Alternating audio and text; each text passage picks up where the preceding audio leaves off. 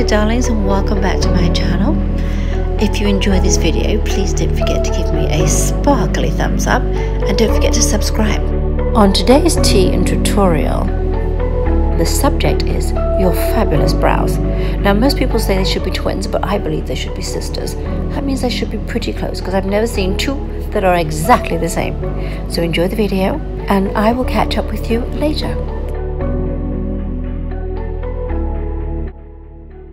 I don't know where my manners are today. So actually, darlings, I'd like to introduce you to the eyebrows and the stunning face of Miss Anne-Marie Green. She's going to be modeling for us today. I normally start by grooming the brows with a little spoolie, and then I use two pencils. I use one with a fine tip and one with a slightly thicker tip. I normally use the Anastasia Brow Definer and also the Brow Wiz, two sister pencils, like the brows, sisters. Today I replaced the Anastasia Brow Wiz with the Matte Brow Styler, simply because the colour was a little more suited for Anne-Marie.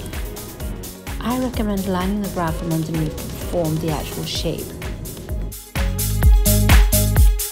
Okay, so we didn't have time to remove some of those pesky little strays, so we just covered them up with a little extra concealer.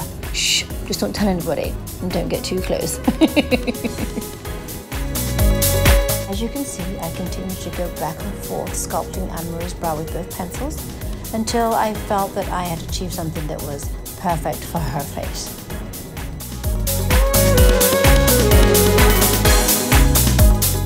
Now, how you choose to define your brows is entirely up to you.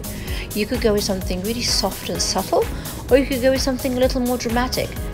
Darling, it's just makeup, so have fun and do what makes you feel more comfortable.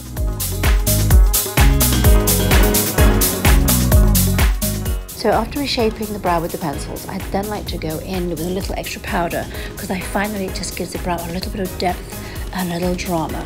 And you know me, I'm all about a dramatic brow.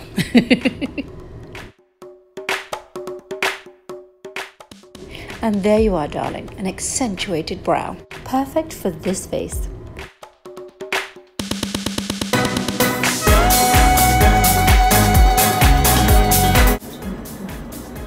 Anne-Marie, in relation to the word love, what is the first thing you think of?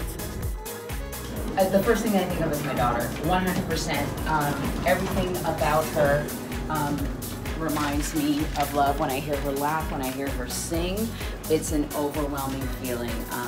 Never known anything like it before. What has been your source of motivation when it comes to your personal life and career?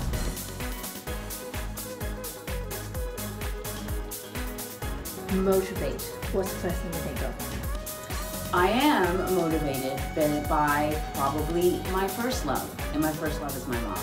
And I'm motivated by the desire to make her proud. She made a number of sacrifices throughout her life for my benefit. And what or whom inspires you? All that hard work was worth it. And what inspires you? What inspires me is a lifelong desire for learning. And the reason I want to learn is because I want to know what it means to be completely human. All the different ways in which this body and this mind and this soul can express itself is what I'm trying to hurl myself into. Thank you so much. So if I think I can learn